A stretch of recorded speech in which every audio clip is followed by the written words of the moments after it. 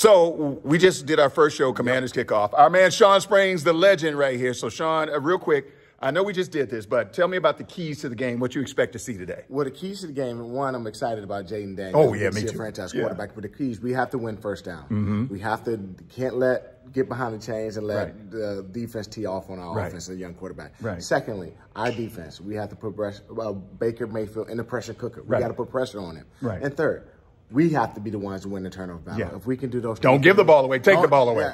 Take the ball away, right? Don't give it away. Be smart with the ball. And I think we can come out of a hostile environment down in Tampa, and I think we can get the win. All right, so you're also you've been at training camp. You've seen, you and I have talked about this. It's a different feel this time around than years past. We're ushering in a new organization, a new era for the Washington Commanders football. I love the leadership. I love Dan Quinn. I love Joe Wooden. I love Cliff Kingsbury and what he's doing. I'm excited about the direction of where the team is going, and it feels different. All right. We're excited. We're excited, too. We're excited about our show.